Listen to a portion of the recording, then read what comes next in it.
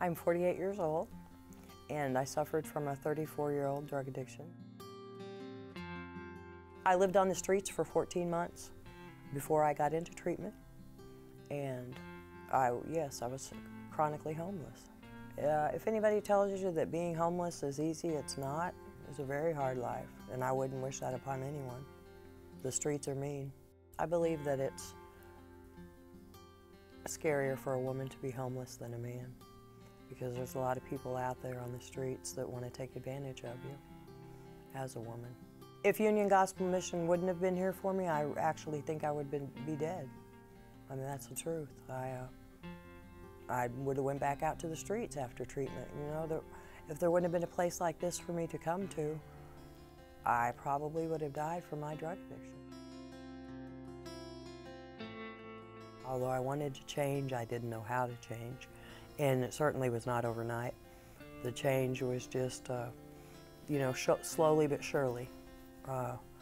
And I'm really not any resemblance of the person I was 6 months ago. If you'd have told me in 6 months I'd be where I'm at today, I wouldn't have believed you. I mean, you know, you can feel God's Spirit in the building all around. People actually care. You know, I didn't think anyone ever cared about me. And a lot of people do. A lot of hard work and a lot of determination go in on both sides, you know. So, from the staff and from the residents. This is different from a shelter because you don't just come in, sleep, and eat and leave. They have so many wonderful programs here. They have spiritual programs, they have domestic violence for the women, they have computer classes, they have meetings brought in for 12-step programs. It's just awesome. I mean, it's just a routine and so many advantages and so many opportunities to grow in your life in every direction. It's a place for determined people that want more out of their life, that want to be self-sufficient, that want to have jobs and apartments and cars and all the things, you know, most normal people have. So I would really like to help other people out of the dark place that I was in and be able to help them out into a productive life.